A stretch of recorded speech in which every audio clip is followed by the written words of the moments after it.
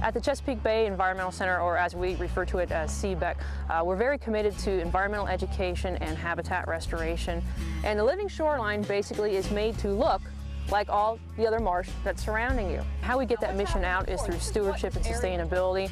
And as you see today, we have our volunteers here working on the living shoreline, removing the rack line, and hopefully, cleaning it up, making it a little bit better so other people can enjoy it, so the wildlife can enjoy it. A living shoreline can really refer to an existing shoreline that may have trees fallen over, it may just have marsh, it may have a beach. This project here at Chesapeake Bay Environmental Center was conceived to improve and to enhance terrapin nesting. And so the original idea was to remove the hardened structure, the concrete bulkhead that existed along the shoreline here, and to provide for nesting beach habitat. And then in front of that, there was an oyster reef that was established at the same time, built from rubble from Memorial Stadium when Memorial Stadium was demolished. And living shorelines are important. One, they're important for the wildlife that's here. When you take away that riprap, bulkhead, you're providing habitat for them. So we have oyster habitat, we have habitat that uses the shallows.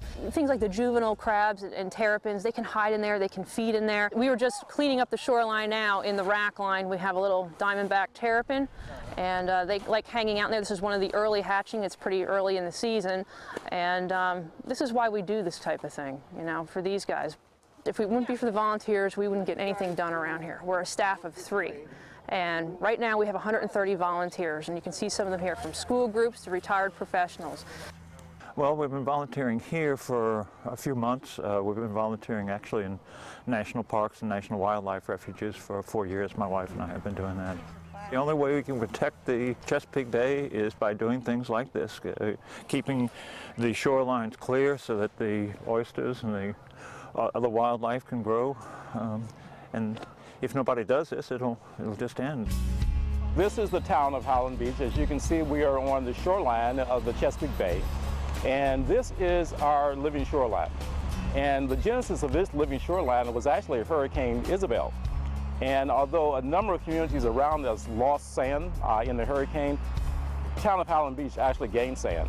So what we decided to do was, God gave us this sand, we decided to keep it.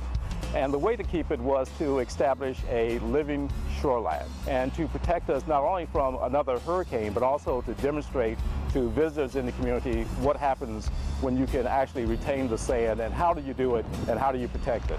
So what we did was enlisted a series of volunteers. So the volunteers came in, helped us to regrade, put in biologs, and plant these native species biograss. And what the biograss do is they form a stabilization force. It's nature's way of maintaining the sand that we have here. What we love about the project is once it's in and it's stabilized, it's virtually maintenance-free. The only thing we need for volunteers to help us do is pick up trash along the shoreline, things wash up from the beach, that sort of thing. But other than that, maintenance-free. We're mimicking what nature does. Restoration projects need volunteers. It's a critical role. We can't, again, as staff, being a short amount of staff, you need those people to help put things in place. Sometimes projects, again, like a living shoreline project, you have hundreds of linear feet of shoreline that you have to plant. And if one person had to do that and that was just their job all day, it would take forever to restore something. So the volunteers are crucial in getting this stuff done. Volunteers, they take ownership of the project, they feel good about it, they can relay that to the community, and that's how we get the word out. All right, let's get to it.